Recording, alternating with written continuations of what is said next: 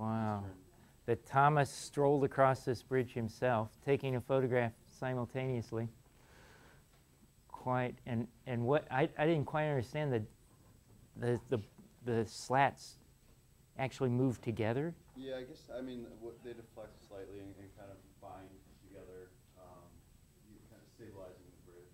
Yeah, okay, pretty bizarre. But this is obviously a cable here you can see that's hanging through it. But anyway, gives you a sense of deformation, of deflection, which certainly must have a good bit of deflection as you walk across it, too.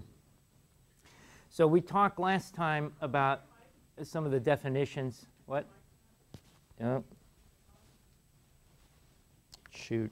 Sorry. Thought I was on. Is that better? I think I just turned myself off.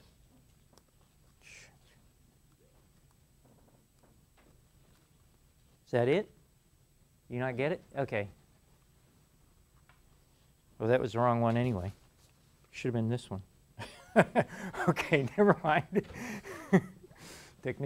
Technical difficulties. Okay, anyway, elastic curve. We talked about all this last time, so I'll kind of zip through it again. Is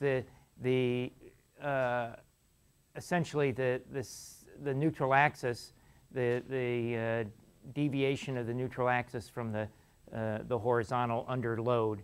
So it's the path that the beam takes in deflection, and the measurement from that up to the original position is deflection. The tangential angle here at any point is the slope. So in the center here of a symmetric beam, the slope would always be 0. It bottoms out, right? That wherever the maximum deflection is, that'll be the low point, right? That will be a slope of 0. And for simple spans, the slope is always greatest at the ends. The slope in a beam in practice is very, very small. It's not, that's probably why it's not a very interesting quantity for structural use, or I mean, there's practically no application that I can think of right off of slope, of knowing the slope, outside of using it to find the deflection. It's useful in determining what the deflection is, but outside of that, it's not very useful in and of itself. But the deflection, on the other hand, is a very useful quantity, and it determines its serviceability kind of limit, that if a floor deflects too much, it might either damage material or it'll feel uncomfortable to walk on. And of course, we talked about this, that the amount of deflection is actually controlled by the loads, of course, but also the stiffness of the beam, the loads and the stiffness. So when we, up until now, when we did the calculated shear, that was just a force in the beam. It wasn't dependent on what the beam was made out of. Moment is also a force, internal force in the beam, but it's totally has no dependency on what what material the beam's made out of. But both slope and deflection are influenced by the material and the cross section. This is the Young's modulus and the moment of inertia, as well as the length. Well, the length affected the force too as well, but not this quantity. So these EI comes into the slope equations then. Okay, so this just shows another illustration of the deflection in relationship to the beam. Application, I think we talked about this too. These are typical code guidelines for deflection. This is, it's a little bit confusing the way they pick their font perhaps. That's not a 1, that's an L. So this is L over 180, L over 120. The span over a number equals then the allowable deflection. So the deflection's given in terms of the span.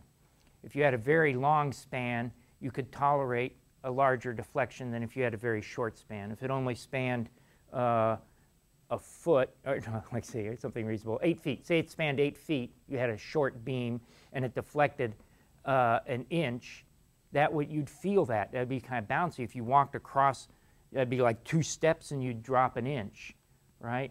As opposed to a beam that was maybe 36 feet wide and had that same 1-inch deflection, that you might not notice so much as you'd be crossing the width of this room. To drop an inch might not be very noticeable. So it's a parameter that's in relation to the total span. And some of these, as we discussed, these ones that are influenced by live load, this would probably be, this is a sensibility. This is where you feel the floor being bouncy. It's also where some stiff materials like a plaster ceiling might be damaged. If you're not worried about that, like say here, industrial uses, okay, for roofs, an industrial roof, well, you're not worried about it feeling bouncy. So then you could tolerate a little, this would be a larger deflection, right? This would be an even larger deflection. Here's the largest deflection allowable of all, right? And that would be governed, on the roofs, you can tolerate more deflection because you don't feel it. You're not going to be walking around. It's not the problem. But you can't, if you have too much deflection, you might have a problem with what's called ponding. As the beam sags, water could collect, and then that would add to the load, which would sag more, and more water would collect, which would be more load and cause it to deflect more, and that could become catastrophic then. That's why usually roof designs are, besides having roof drains, you try to design it in a way that it would hopefully drain even if the roof drain got clogged. Have a parapet that would allow that. Okay, well here we looked at this diagram probably way back when we first did shear and moment diagrams. This shows the relationship, and now all the way down through deflection, of the different curves that describe the forces and the slope and the deflection. And it's a very consistent relationship. If you start at the top and go down, it's integration each time. You integrate the load to get the shear, which you integrate to get the moment. This is why we were able to calculate those by finding the areas. You find the area here is a form of integration, right? And that gives you the change in the vertical value between those 2 points. If you go the other way, you're differentiating, right? If you started knowing the deflection, if you had a beam and you deflected it to some point y, then you could back calculate and determine what that load was that caused that deflection all the way through, and along the way all the values by progressive differentiation of that. If you had, this is, assuming you have this curve, right, to have that equation. It's not just a spot value y exactly, although, I mean, it works out here the way they've described it, but to really get a number out of it, you'd have to have the equation of that curve, and then you could back calculate. And I thought it would be entertaining to do, well, I'll tell you what, turn those lights up. Let's not do it with this will be enough on the board. I'm going to do a rare feat here, but I'll try not to spend too much time on it. I thought it'd be interesting to run through one of these so you at least see, and I'll do it with the equations, and then we'll do it with the diagrams. And you can see you get, I mean, how it parallels maybe. It might be at least fun to try. I'm not really that good at integration, but these are pretty simple, so maybe I can do it. If you start with the load, now that load that's drawn up there and the load that we usually draw in the diagrams, we make positive, but actually this is a negative value for the load, right? It's a negative W if I were to keep track of my signs. So if I want to integrate that load over this, then that should give me the, let me give myself a little more room. I'm going to run into my diagrams. Right?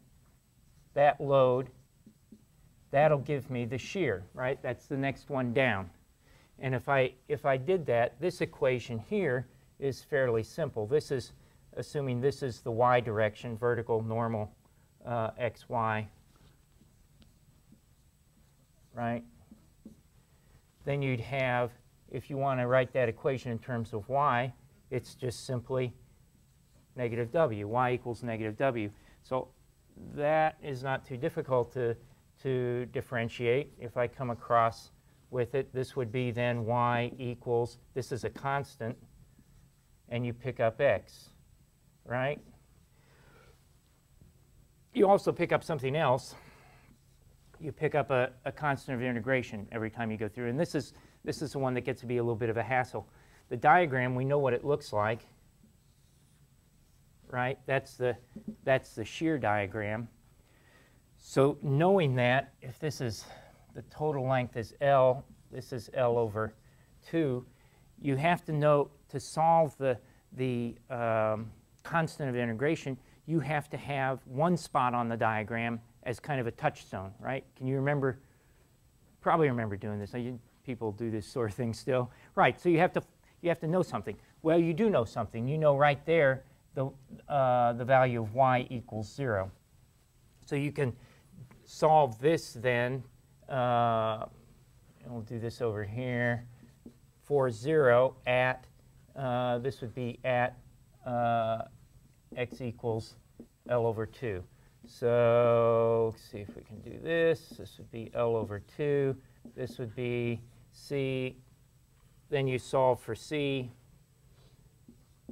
and it would have to equal, it would have to balance that, right? L over 2. So that gives me an equation here. Y equals this negative x plus WL over 2. So that would be then this, and if you look at it for a second, it's that form for a line, right? Y equals mx plus b or whatever that formula is. This would be the slope of the line, x, and this is the y-intercept. As the y-intercept, whoop, there it is. If this is my origin, would be that point, which is then the number that's familiar to you. This is WL over 2, right? Is the maximum shear. So that's the so it works out. But it's wonderful. And if we take half of this and do it by the areas, this is WL, right? Let's see. No, that would be W. This is L over, okay, screw up. This is L over 2 is half of that. So the rectangular area here is WL over 2. So that the area here then is that number is what would be if I put in 0 for x, that drops out and I get that. So it just, you know, I ran through this. I was sitting here last night with my 7-year-old, and he was watching me do this, making sure I could do it. I better do this at least once through before I do this on the board.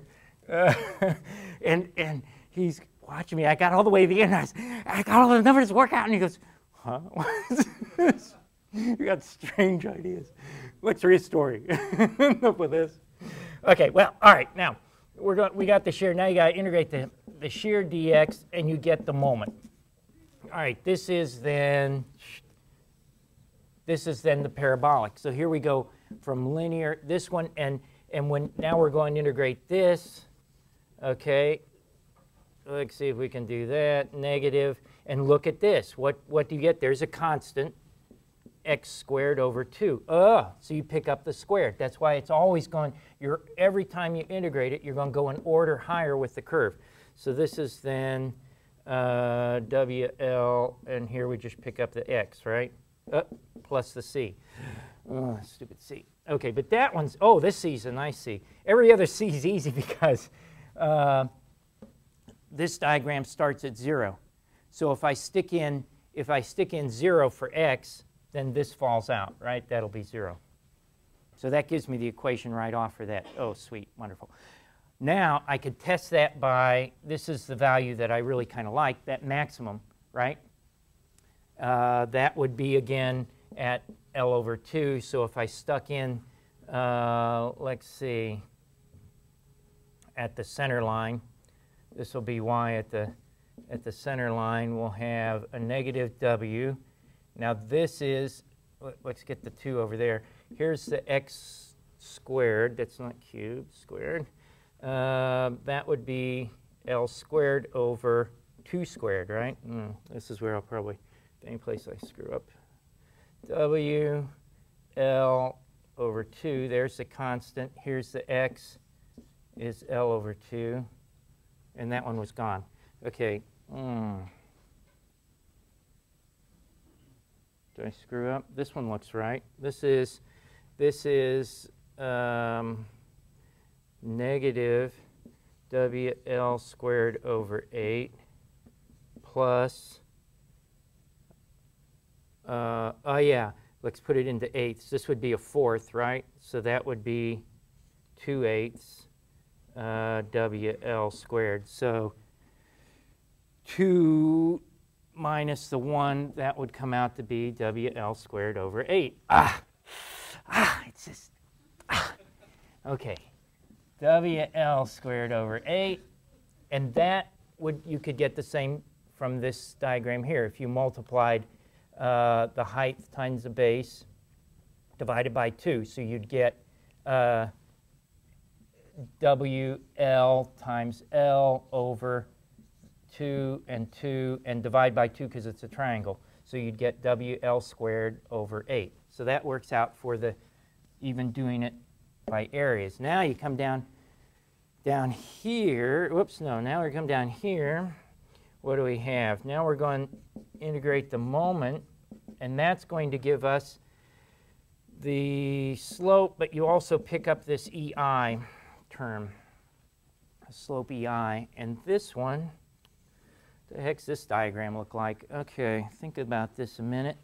This is looking like, in reality, I've just got this load. It looks like this, right? So I start off on this side with a negative slope, right? And I end up with a positive slope over there. Is that right? Yes. Okay.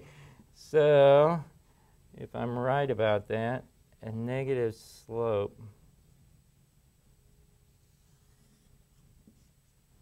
Okay. So I end up with, and it, let's see.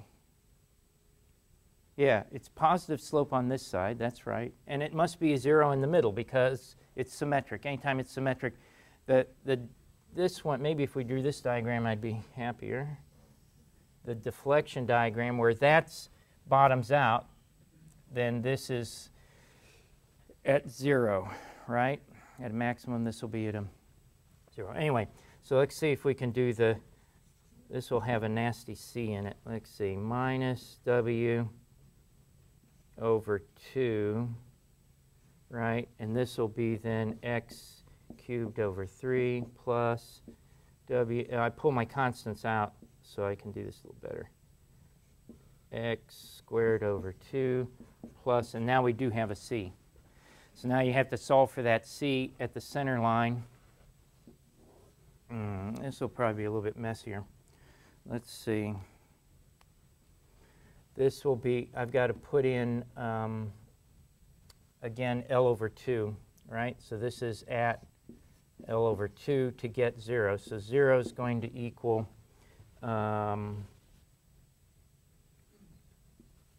negative w over 2 and 3, and here this will be L cubed over 2 cubed, which would be 8. Okay, and then we do W L over 2 and another 2, right? That's a, maybe I should write 4, not to be too confusing here. 6, this one's 4. I'm joining those. so that I can write this as L squared over 2 times 2 would be over 4, right?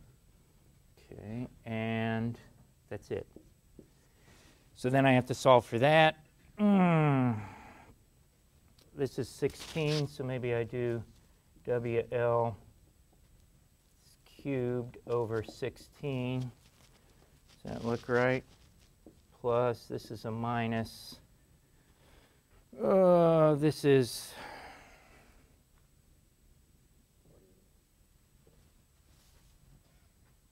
yeah, no, it's 48, but I want to have it in 16, so it'd be like 2 times 3. So I should have had maybe I'm going to put that in the top so I can have 16 in the bottom. A third WL cubed. So I'm that.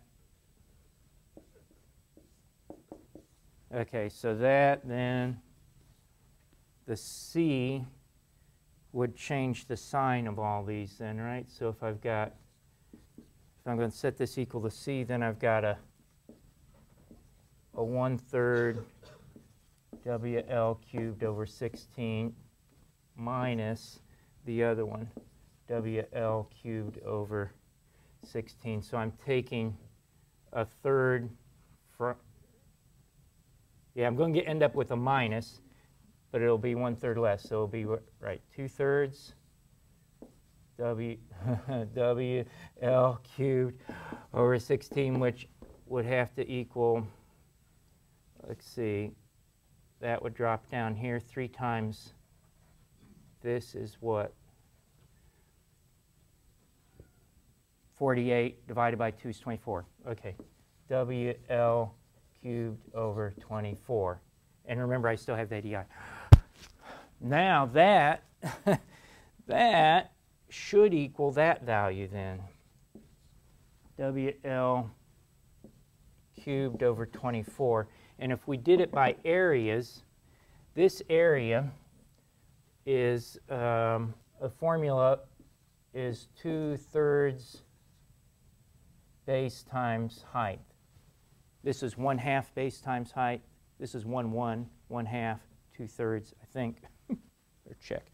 There's a beautiful table. One of the wonders, there's a few sweet things that Engel comes up with. This is, have you looked at this page? Data sheet D24. That is a stroke of genius. That is, so, I don't think I've ever seen that anywhere else. Have you? Graphic, you have? Oh, come on, Matthew, you're lying. He created it. This is, and it's, but you have to be very careful to pay attention to the black dots. Those are vertices. And look at this. What few people realize, it makes a difference whether you come off this way, you get different formulas, or figure the secant down here. If you follow, you study that a little bit. It is marvelous. And this, right now, we're on 2/3, the parabolic one, which would be 2/3 the base, L over 2 times the height. What was WL squared over 8?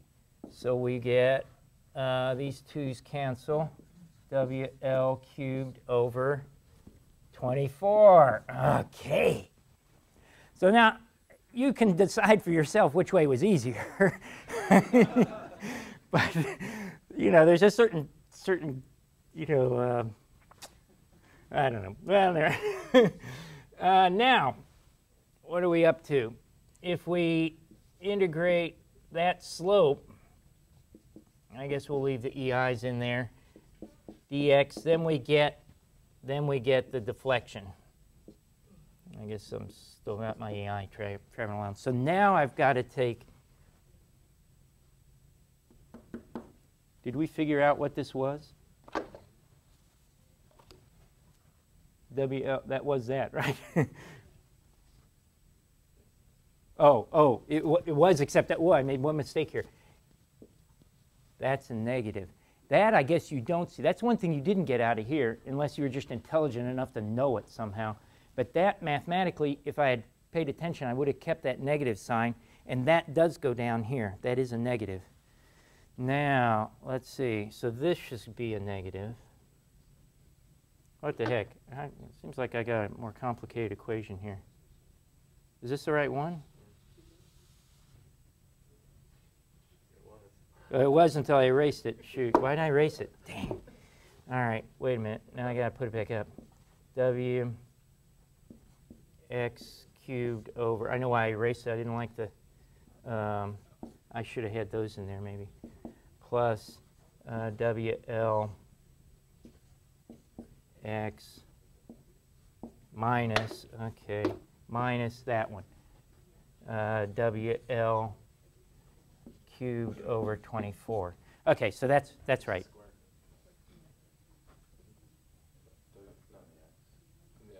This was, this went to this one, right? This went to this one.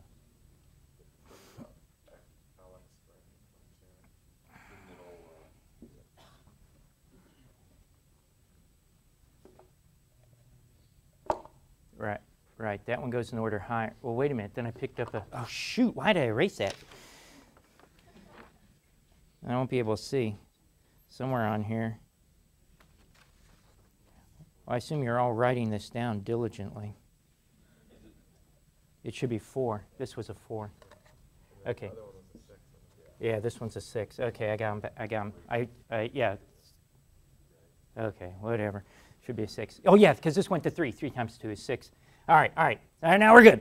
Now we're good. We got that. Now all we got to do is get one more time here. And this one will be an easy one because the constant comes out on 0. So this will be W, let's put this one over 6, x to the 4th over 4 then, right? Then plus WL4.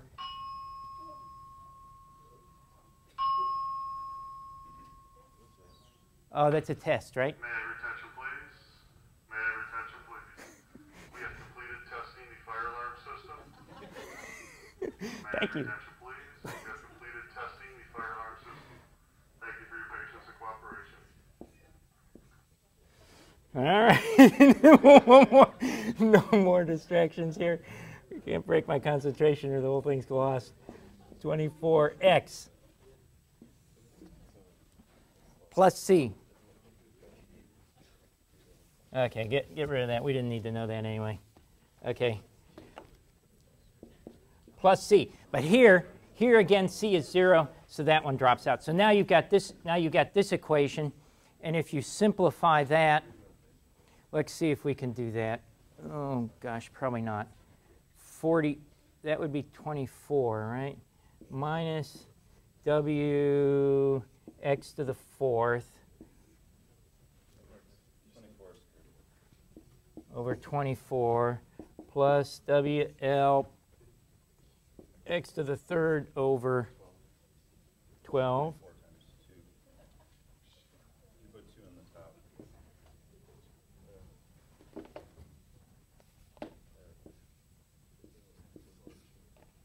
And then I got 24 on the end. Oh, good job.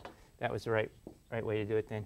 And this is WL cubed over 24x.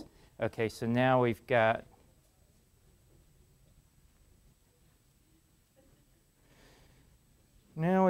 how come, wait a minute.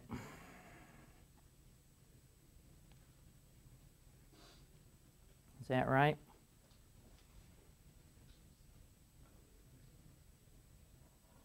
Oh, yeah. That's right. That's right. Now we've got, that should be the equation because the c drops out, so that's the equation for y. And now the one that we really want is at that point. So we put it in for L over 2. So then we'd solve this for the L over 2. So you'd get a negative W.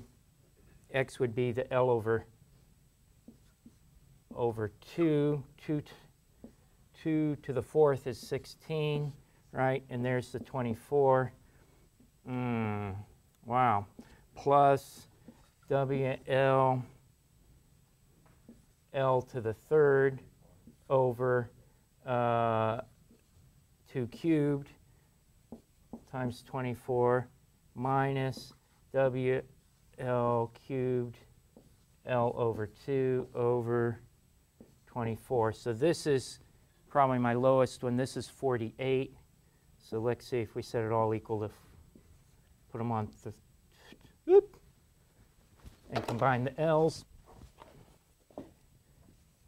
L to the 4th over 48. Okay, this one would be WL to the 4th. This would be 2 times 4, so I'm going to put a 4th up here, right? And a 48 down here. I do that right? You watch this. I don't want to screw up. And this would be an 1/8. An 1/8 over 48, WL to the 4th. So now we've got, where'd that quarter come from? Shouldn't that be a half?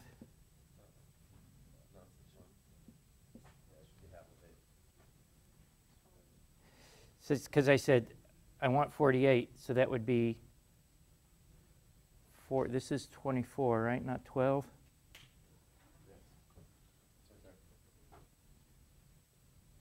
Three times 4. That's not right, is it? That should be 12, right?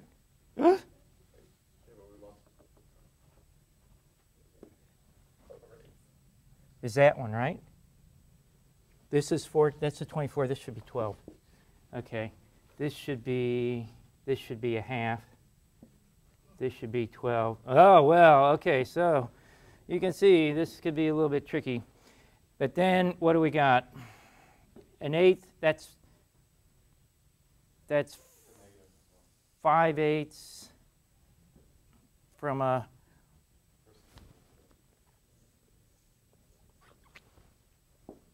equals a negative 5/8 or 4/8? 6/8. Oh, shoot. This would be 5/8 minus a whole, so it's 3/8, right? Oh shoot! I did it last night, I swear. 48 WL to the 4th, and that then you'd have to bring through. No, somehow I lost it. There should be 5/8. It should be 5/8 at the end. This I remember. That one's negative. That's where I lost it. Okay, that's a negative. An 8, so that's 1 and an 1/8 minus a half. So that's the 5/8. That is 5/8. Okay, so that does come out as 5/8. Okay, all right, now I'm back on track. Okay, so that should be 5WL to the 4th over and 8 times 48. 384. 384. And the part that would be there still is the EI. So that, maybe I won't go through it, but if you take this equation would be, if you have to look at the magic diagram here, 5/8. See, yeah. It could be 3/4. You'd think it's 3/4, but it's not. It's coming off the top one. You have to look at this diagram. It's 5/8. So this would be 5/8 BH, which would be 5/8 L over 2 times this, and this was WL cubed over 24. So here you have 16 times 24. That's probably the 384, and this would be the 5WL to the. So definitely easier like that. Yeah, I'm convinced. Okay, I give up. But you could go through. You can see where the equations are derived at least. Yeah, like this. The relationships, all the relationships that go along with the calculus derivation. Whoops, here, shut that off.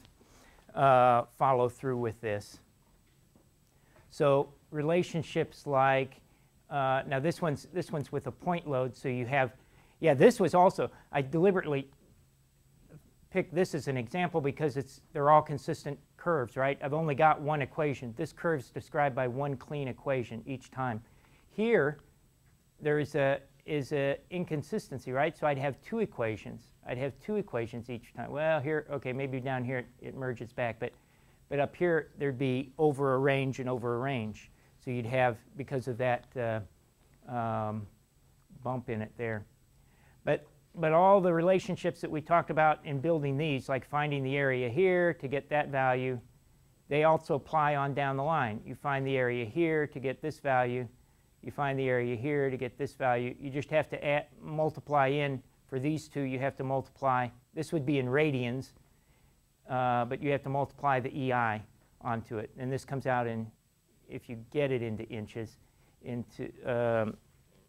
you probably have to be careful of a conversion factor. If this is in feet, the span's in feet, and you want this to come out in inches, EI is probably in inches, then you have to convert the feet, which would be feet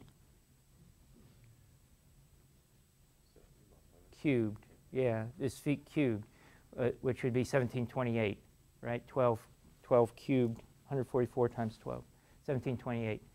So there's always, and because, I mean, if you think about this relationship here, you're always, no matter what the loading is, you're always going through the same process of you pick up an L term here, you pick up a second L term here, you pick up a third one here. So it'll always be, this value down here always has that length cubed in it. So it's always, the conversion factor is always 1728. Assuming that this is in feet and these are in inches and that you want the answer in inches, then it'll always come out like that. Also that the load is in feet, like the W that would have a foot component in it is also in feet. Okay, well, let's look at these. These are kind of interesting. That problem that is due tonight works on a cantilever, and cantilevers are kind of an interesting case because the sign changes. It's the only one. If you walk around to the other side, it's a different sign. Look at this. If I have a cantilever like this, that has a negative slope, right? It's sloping. I read my slope this way. It's sloping downward. Whereas if I had it held over on this side, then it would be sloping upward, because you read slope from left to right. So the convention's consistent, but depending on which end's supported, you get a different mathematical interpretation, right? So this could be exact. This is just, this beam is seen from the other side, and the shears also flip, right? Your shears flip because that convention is also determined on, you know, what is it? This, I have to do it backwards. If you split it and this side drops, then that's positive, right? Yeah, good. Positive. And if you split it and this side falls, then that's negative. So if you think about it a little bit, or just remember a normal situation, it starts off positive. Okay, and then you follow these down. So these are done. These can be done also with areas. Here's an area, which gives you a value. This would be P times L, which gives you PL. This would be PL times L again over 2 for the triangle, PL squared over 2. And then you have to look at this is that 2/3 equation. So 2/3 PL squared times L would be then that. So by areas, you can add those up fairly easily. The other thing you can do with these diagrams, you can add them by superposition or by parts. This is actually, I guess, by parts. You can separate the loads and tackle them one at a time. It may be easier to do them, like if you, for heaven's sakes, if you were doing it with equations, you'd certainly want to do it one load at a time. I guess it might be easier because you could then just add up the equations at the end. Well, you can add up the results here as well, even by areas. So if I have a case like this, this is a little bit like the problem, I think, where you have 2 loads on a cantilever. I can do them 1 load at a time. I can do that load and then add it to the results of this load, and the total is going to be that. So if I take this one by itself, there's the length of the beam, there's the point load right there. I have that for the shear value, right, 3 and 3. Okay, so it comes up 3, goes across and down. That's the end of it. Then there's no more shear out here. There's nothing going on. The moment, it had the peak moment back here, which would be that area. There's the peak moment. It comes up to the load. And then I mean, think of this. I've got this guy like this. I've got a load here. Well, assuming the rest of it's weightless, if I disregard the weight of it, if this is the only load, then there's no more load out there. There's nothing going on. But there is something going on in terms of slope. If you go now to this diagram, here's this area equals this value. That's true, but that's not the end of the diagram. You have to be a little bit careful because the beam is still going on, right? This is the point load, but that's not the end of the beam. And from this load is causing this deflection out there. It's also causing this slope. Now, after this point, there's no more load, so the slope shouldn't change, but it's going to keep going. It's not going to suddenly go, you know, whoop, and back up. No, it's not going to do that. It'll just keep going straight. So you've got to add this little box on here. And of course, then that influences the ultimate deflection out here at the end, right? It's not, I mean, you can figure the deflection here too, but it's not all that interesting. This is the maximum out here at the end. So then, now this one's more typical. You go down, you get that, you get that. This is the full picture, right, all the way across. You get that. Now you add these values up, and you get the total. You could also get the intermittent totals. I don't think I figured this one. I don't know how I got that. I guess from this value here should have been there. I should have written it down there. And then you can add them up and get the intermittent value. And the diagrams add up, so you can kind of see how they. So that's pretty straightforward. That's another method. You can always, and not just with cantilever, with anyone, you can pull it apart and do it by parts. You just have to make sure you get all the influences correct, you know, like that you remember to. Another, this is the second most incredible thing that Engel came up with. This approach is an absolute stroke of genius on how to solve by diagrams ones that are asymmetric.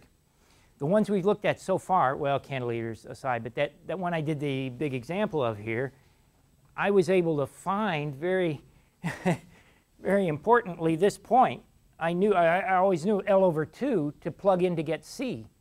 If you don't know where that point is, where the zero slope is, or you don't know where this maximum deflection is, then after you get down to here, you're kind of stuck. You don't know this point, because each time when you even doing it by areas, you've got to know a point here. You know, we knew, you knew this point if it's symmetric. Even if it's not symmetric, we can find this point, right, by adding the areas, and you can calculate where that point is fairly easily. The areas are simple. And then when you go down to the next one, it's also not too difficult. But as you go down further, now this one's probably a parabolic curve. How are you going to find where that parabolic curve is at a maximum if it's not symmetric? That's a little bit of a, well, maybe you could get, I guess you'd get it from this diagram. But then as you go down to this diagram, that's the problem. How are you going to know where this one crosses zero? Because this is not, you don't know where this is. Anyway, so if you think about it, with any asymmetric loading, you've got that little bit of a dilemma. You don't know where this is crossing zero. And this method, all it does, but it does it quite elegantly. I guess if you speak it, it's elegant. It's elegant at any rate. Is find where this crossing point is. And the way he does it, I could probably explain in 3 minutes. Well, turn that light on. Get the big light on. Let's clear ourselves just this much space. It is an absolute marvel, which you'll probably not see in too many places. You probably don't see it in many places because people don't do this with diagrams really, but nonetheless, if you wanted to do this with diagrams, it would be kind of a clever thing.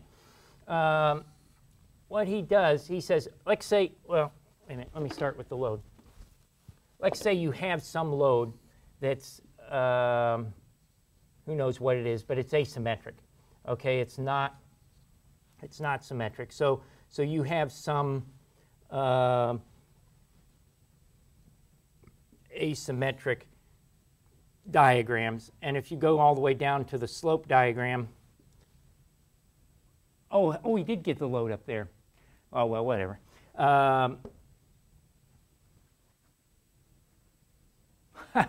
Well, oddly enough, I would have drawn the diagram the other way, but it's probably one little glitch in this. He probably draws the diagrams the wrong way. But say you had some diagram for the slope, and it's not symmetric, and that one side is bigger than the other, because if you draw it based on, let's draw it based on the way he did it with some points. Okay. This one's bigger though. This one's smaller. Okay. Say I have a situation like that, and they're not symmetric, and I have some sort of diagram like this. I can pick arbitrarily a point to cross here. The real point is out here somewhere. I mean, if this is the deflection, somewhere in here is the maximum deflection. Not under that point certainly, or not under that point, but you don't know where it is really, but it's somewhere out there. Anyway, you arbitrarily pick a point here so that you can draw this diagram using the areas and have lengths. If you don't know where that point is, you can't calculate the areas because you don't know what the lengths are. But if you just plain pick one, then you could do that. You can calculate the areas down here. Now, these areas are not the same size. Whoops, that one's not. But they should be, really. They should be, because they represent the areas there represent the deflection on the next diagram, right? And down here, wherever it goes down, it has to come back up the same amount, right? It comes down this far, but it's got to go back up the same amount, right? So that tells you that this area has to balance that area. They have to be equal, or else the deflection wouldn't come back to zero. So if these two areas are equal, then all you have to do really, you've drawn this curve correctly based on the values from the moment diagram. You just got this point wrong. Well, you just need to shift then your line here. If I shift it down a little bit to here, then I can get rid of some of this area, and I can put it over here, and I can eventually, by shifting this down, find some point where those two areas balance.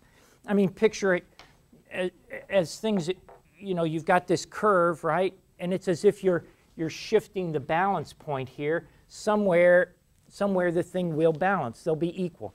And you've just got to find that point. So this he calls D. This is the amount that you're going to displace this line here. And he says this big area, A, minus the little area I've got there, is equal to this big area, B, plus that area there. That's simple. That's just saying I'm just going to push this down so that when I subtract off enough here, add it over there, it balances. At some point it balances.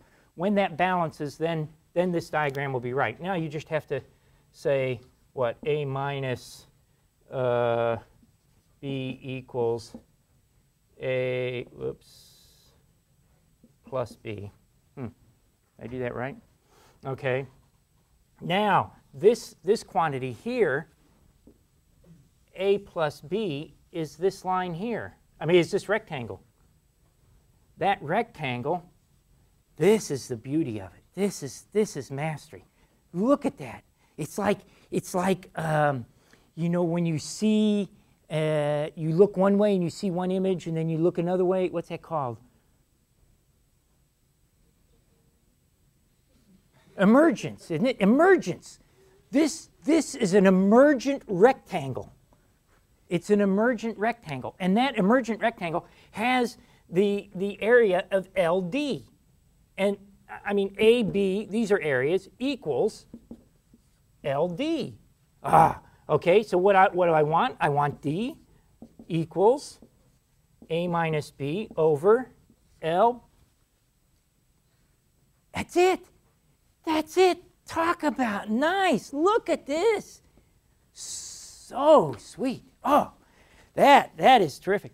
So all you have to do to solve these asymmetric things is where'd my little pointer go?